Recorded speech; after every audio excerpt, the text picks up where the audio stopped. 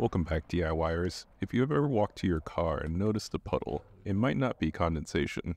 Our Passat here has a window washer fluid leak, and in this video we're going to replace it. The window washer reservoir is located right behind here, and here's what the window washer pump looks like. All of the parts were purchased online, and links will be in the description below. Or if you just want to look it up yourself, here's the part number for you. Since I have access to a lift, we're going to use it to give you a better view of how to do this yourself. And also, let me know if you like this vertical format. I make content on a weekly basis. Subscribe to catch those videos, and it also really helps out the channel as I work towards my first 1,000 subscribers. We're going to remove the wheel liners so that you have a better view into the window washer reservoir and all the parts that we're going to remove. When you do this at home, you actually don't have to do this step, though it does make it a little bit easier. You can actually see the washer tank from the bottom of the car. Once you get a better view of how it's done by watching this video, you may be able to just reach up there and remove the parts without removing any of these liners. And here you can see a view of the reservoir. This hose here leads right to the pump. It's only secured by a rubber grommet, which we'll also be replacing. And up here is the fluid level sensor. That's also secured by an O-ring grommet, and we're going to replace that just because we can. To remove the pump, you kind of just wiggle it and push up and it'll come out. The fluid hose is secured by a little plastic clip. It's really easy to kind of pull it to the side and then the hose just comes right off. The wire terminal was a little bit trickier for me. I think it's just stuck on pretty good, but you can see here, kind of just take a screwdriver and push up. And before we take that new pump and put it on, there's a little O-ring grommet that's sitting in the tank and we need to remove that. So here I'm just taking a pick and we're just going to fish it out. The grommet itself might be the source of the leak, so it's safer to just replace it. And we're also going to replace the other one on the sensor as well. And if you want that part number for the grommet, it's here and also again in the description below.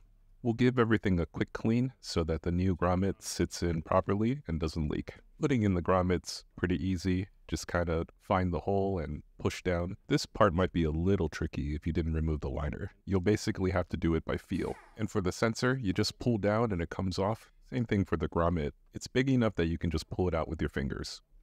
Our grommet that we pulled out actually looks pretty good and you could probably reuse it. But since I already bought the part, we're just going to put the new one on.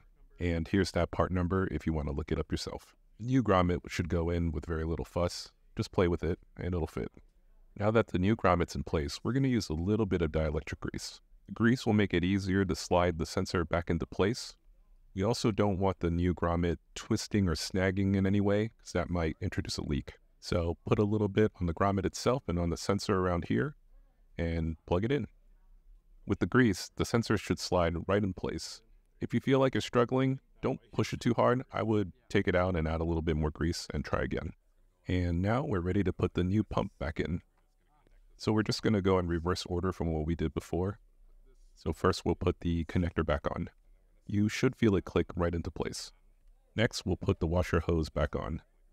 That connects to the outlet that's popping out on the side. It's a little hard to see in this shot since it's a cramped space, but you plug it back in and then there's a little U-clip that you slide back into place.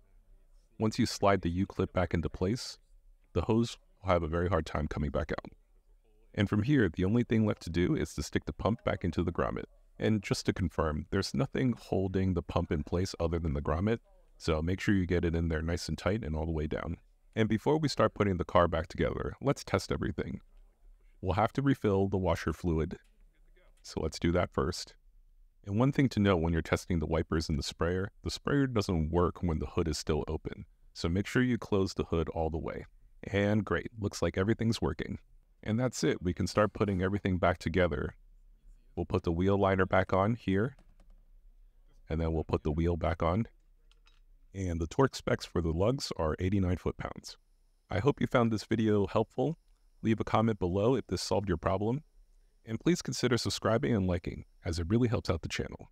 Thanks so much for watching. I'm Alan, and this is Metaloop.